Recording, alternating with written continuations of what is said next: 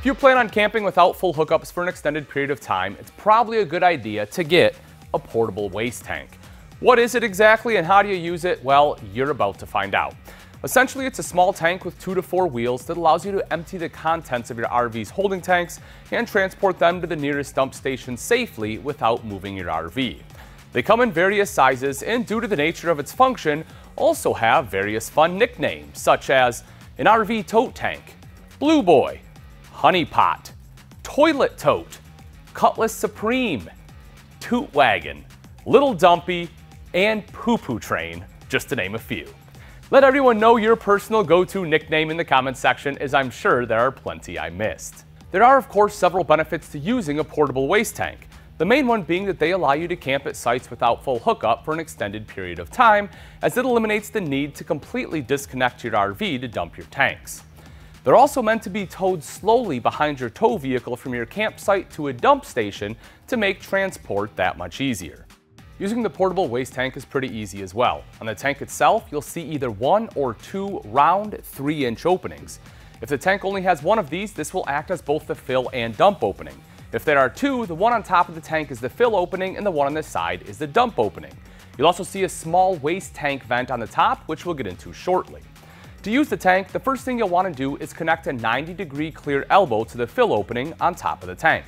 Next, you'll attach one end of the sewer hose to your RV waste termination and the other to the clear elbow on the portable waste tank, and then open the waste tank vent.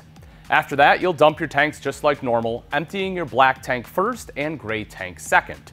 It's imperative you pay attention to the level of waste in your portable waste tank, as they typically have less capacity than your RV's waste tanks. Next, you'll close the waste vent and detach the sewer hose from your RV. If you have a side port, then simply attach that same end to the dump opening on the side of the portable waste tank. If you only have the top port, remove the sewer hose and cap the tank. You can then transport the tank either by hand or by hooking it up to your truck hitch and slowly towing it to the nearest dump station. I recommend not going over 5 miles per hour. Once at the dump station, if you have a side opening, disconnect the clear elbow from the fill opening on top, replace the fill opening cap, and set the hose in the sewer dump. Next, you'll simply open the waste tank vent and pull the handle on the dump opening to empty the tank. As things start slowing down, you may need to tilt the tank slightly to completely empty it. If your tank doesn't have a side port, uncap the top opening, connect the clear elbow and sewer hose, put the other end of the hose in the sewer dump station, and lift the tank upright. Next, you'll wash the tote tank out by attaching the dump station's rinse water hose to your tank. There may be a direct connection to do this, or you may need an adapter that fits in the tank vent, depending on the tank you have. You then will simply turn on the water and gently rock the tank back and forth until you see the water in the elbow run clear. You can then shut off the water, disconnect the rinse hose, and replace the tank vent cap, and then tilt the tank to remove any remaining water.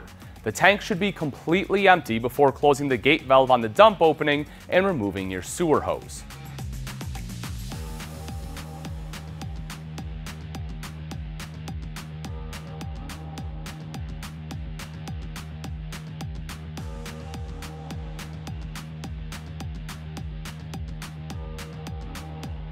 If you're just starting out RVing and want to know how to properly dump your RV tanks or use a black tank flush, then you definitely want to watch these videos.